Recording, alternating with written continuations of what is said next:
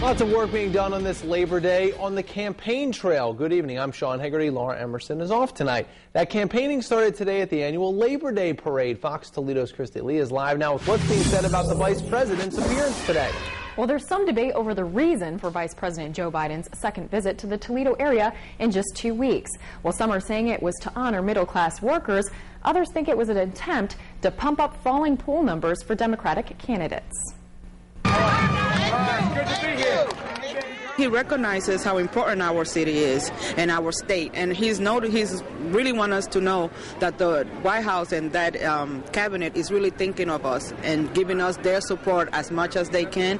Parade onlookers were excited to see the VP and say the visit lifted spirits. But it's not just spirits that need lifted.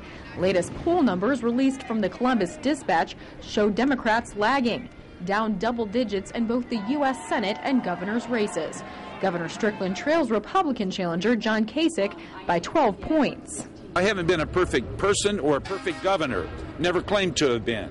But I do work hard for the people. I care about the working middle class. I'm doing everything I can to bring jobs back to our state. We appreciate the fact that he thinks he's tried hard, but in this economy, you don't get a trophy simply for showing up at work each day.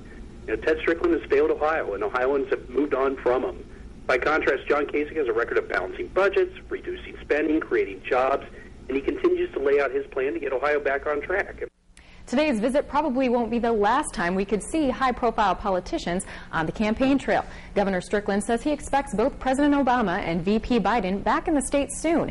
And Strickland's campaign appears to be banking on those visits to help push him over the top. As for the Senate's race, Strickland's second-in-command, Lieutenant Governor Leigh Fisher, trails former Congressman Rob Portman by 13 points.